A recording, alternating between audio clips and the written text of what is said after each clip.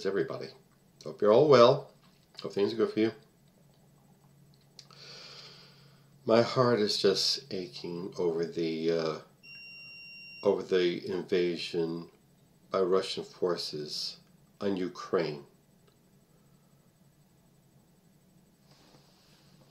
What is Putin up to? Does he have some messianic vision? Is he out of touch with reality? I know he's always had this obsession with restoring the old Russian Empire.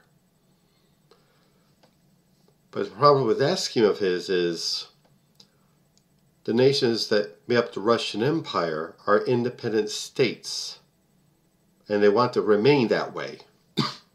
Excuse me. It's like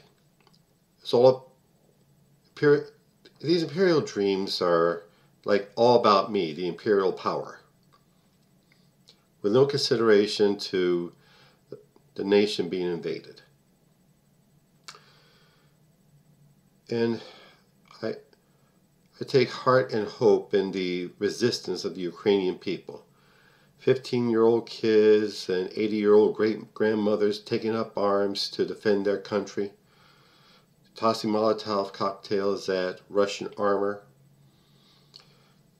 Everyday citizens just walking up to Russian soldiers and yelling at them to go home. It's just heartening. And the sanctions regime is very tightening up.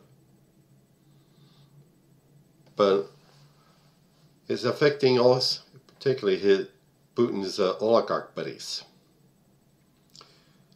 as well as everyday citizens of Russia. And I'm also heartened by the rising of the Russian people, with their protesting against the war. They don't want this war, the Ukrainian people don't want this war, and the Russian military is just doing so disastrously in the field. It's not working. The war is wrong. And what really gives me the shivers is that it's the idea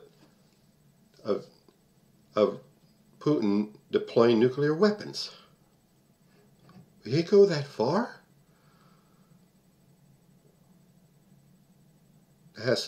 We have to do our part to support the Ukrainian people and the peace-loving people of Russia. Not the government, not Putin, Russia. The people.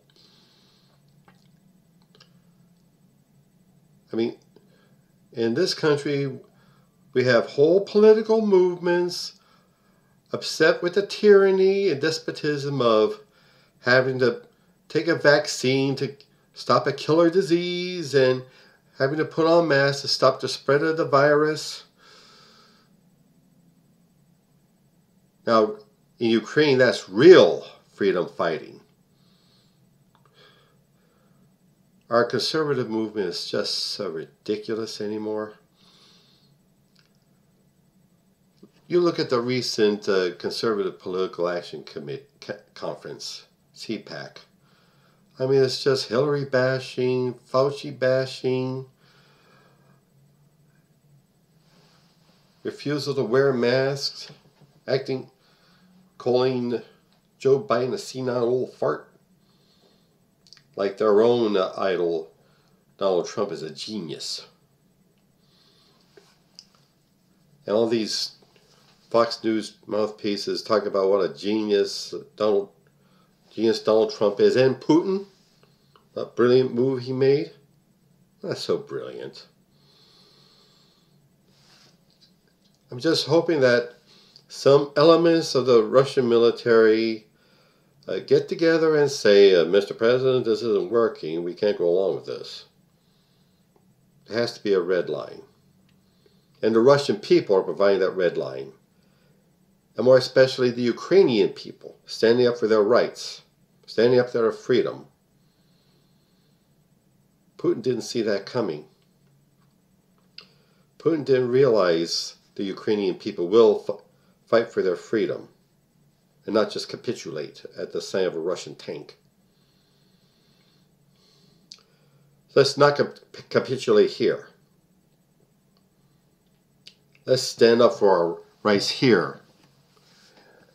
Let's have the Ukrainian people be our role model. Like the right to vote.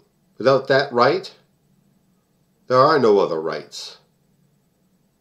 If we can't get together to vote to change our officials and change the course of our country, all the other rights are gone.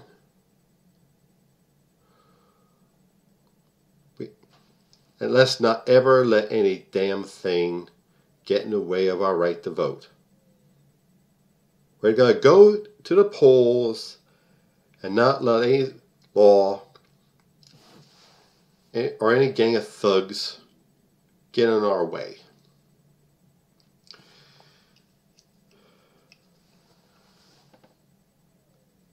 That's it for now. Now we have our advertisements. The Hemperific is a lovely little CBD product store on 15th and Snyder in South Philadelphia. And they got some of the finest CBD products, flour and drinks and teas and gummies and lip balm and dog treats. Dog treats for your doggy. Please look them up. HemperificLLC.com. And also, I will again talk about my beloved career coach, Michelle Snow.